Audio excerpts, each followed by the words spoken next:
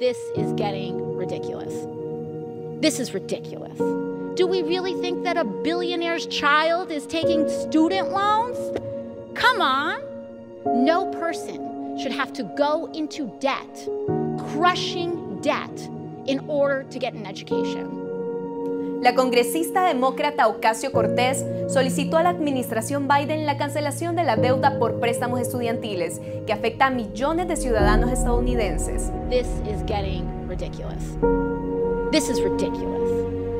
I am 32 years old. I was told I'm a first-generation college graduate on my mom's side. And growing up, I was told since I was a child, your destiny is to go to college.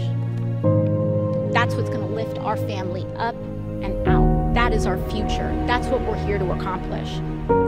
17 years old, when college recruiters started coming to my high school saying, this is worth it. And we still do that today because it's teenagers signing up for what is often hundreds of thousands of dollars of debt. And we just do that.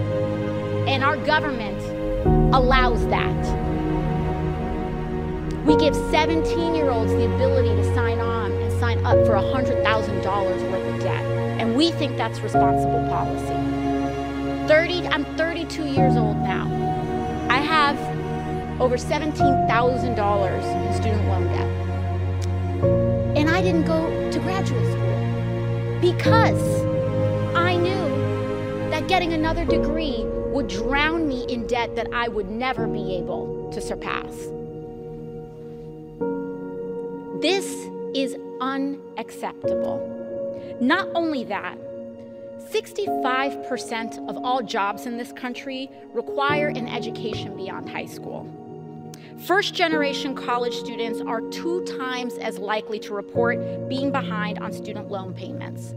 And 63% of borrowers who made payments with Navient during the COVID forbearance still owe more now than they originally borrowed.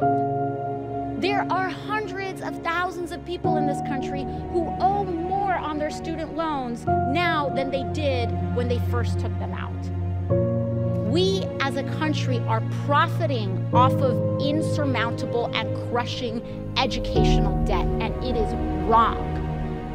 It is absolutely wrong. 4 years after graduation, 48% of Black students owe an average of 12.5% more than they originally borrowed. But this isn't just an issue of a debt crisis. This is an educational crisis in the United States of America. If we want to remain competitive, if we want to remain innovative, and if we need the technological investments necessary to address things like climate change, we need an educated country. The United States has a policy of actively disincentivizing higher education. We disincentivize people from getting a college or secondary education beyond high school. That is backwards. And the least we can do, we have a moral obligation, an economic obligation, a political obligation to cancel student loan debt in the United States of America. We've seen the benefits that this has had during the forbearance alone. It has given people the breathing room to do what they need to do. And so that we can stop writing these ridiculous articles that young people are killing diamond rings and they're not buying houses and they're killing this industry or that we're not having children. It's because we're being crushed by immoral debt. No person should have to go into debt, crushing debt, in order to get an education. It's wrong, it's backwards, and it doesn't help us as a country.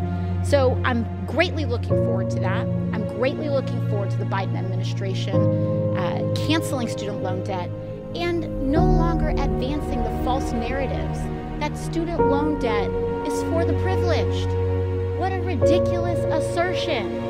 Do we really think that a billionaire's child is taking student loans? Come on. Come on. If you are student debt, it's because you are likely a working or middle-class person. So let's get real, let's cancel it. It's in the interest of the people, it's in the interest of this country, it's in the interest of our future. La cancelación de la deuda por préstamos estudiantiles es una de las propuestas que despiertan mayor interés entre la población joven, quienes al salir de la universidad aún no poseen un empleo pero ya están completamente endeudados. Soy Brenda Arguedas y esto es Notibomba.